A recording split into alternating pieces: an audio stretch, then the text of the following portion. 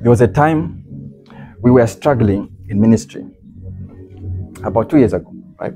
We were struggling in ministry, and I had the word, I had the prophetic.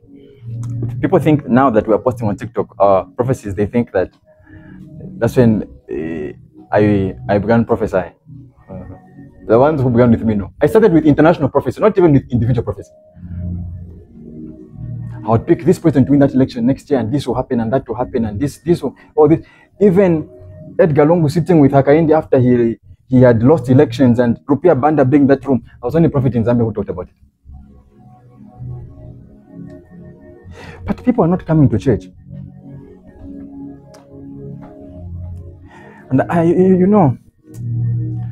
I told God, Nafileka mwe. Nafileka. Two's down. Put two's down. I said, no. It's either my faith is okay, because my faith is intact, and you are a liar. It is between these two.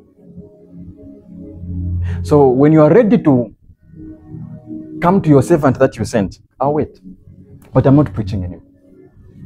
Because a witness must have evidence. How are you a witness without evidence? How do you bear witness in court? What kind of a lawyer are you without evidence? How can you win the case? I said, Lord, there is no evidence. The evidence you have given me is not sufficient. No one is buying it. How do you take a product to the marketplace which no one is buying? You have to sit down and analyze. It's only a food that does the same thing over and over again, expecting a different outcome. I said, no, two's down. I even went on Netflix and began to watch movies. I said, boss, when you are ready, I didn't send myself. When you are ready. And he has a funny way of dealing with his servants. And I slept and I had a dream. After like 2 months, he thought I was joking. After 2 months, like, this guy is serious, this guy. Two's down. The way you used to riot at Unza, yeah, I was also rioting before God. Protest. In those days, prophets would even cut their hair and become bald. And they would stay naked. And say, until you answer me, I'll not wear clothes. The God you know is from Chinsali. He isn't the real Jesus. And I was there. And in the dream, I was packing rice into a plastic. As I pack it, there's a hole under. It comes out. As I pack it, and I was so frustrated. And I saw a man coming in white from head to toe. Approaching me, he didn't say anything. He sat on the floor by the side, just watching what I was doing. He was just watching. After I was struggling for I don't know how long, then he asked me a question. Do you need help?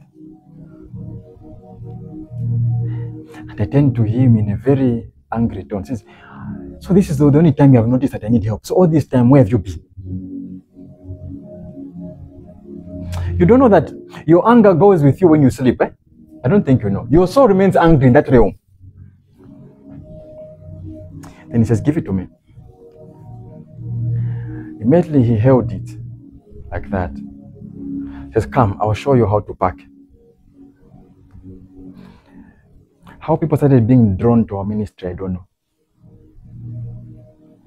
We have been doing the same thing that we were doing previously. We haven't changed.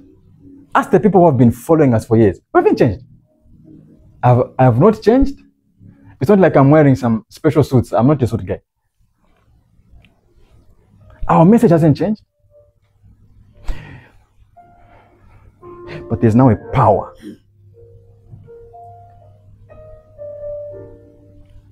What was drawing the multitude to Jesus? You see, witches are copying these things from us. What was drawing them? Jesus was drawing a multitude. You are failing to draw a man. You know, sometimes sit down and analyze these things. What power was pulling them? Jesus had no microphone. How did he preach to 5,000? How did they hear him? I know you just skip the scriptures without thinking through them. 5,000 people. No microphone. You have impact. You have no physical venue. You are preaching at mountains and in deserts. You are even borrowing a boat. You say, let me stand inside so that I can preach. People didn't care that there was no venue. People didn't care that they were just following him. What was drawing them? He says, if any man has to come to me, my Father draweth him. Have you read that verse? Let's go to your Bible. You think prophet is getting these things from his head? John 6 verse 44. Quickly. There's a power. Verse 44. Yes. Reading from the King James Version. Yes.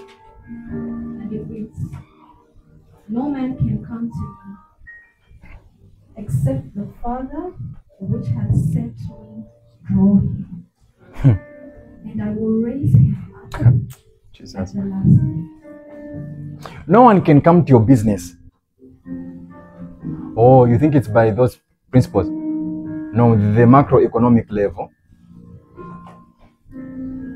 No one cometh to me except the Father that has sent me draweth him. There is a power in him that is drawing people to him. Oh, you think you just came to Jesus? Oh, his power drew you. There is power to make you fall. There is power to make you come.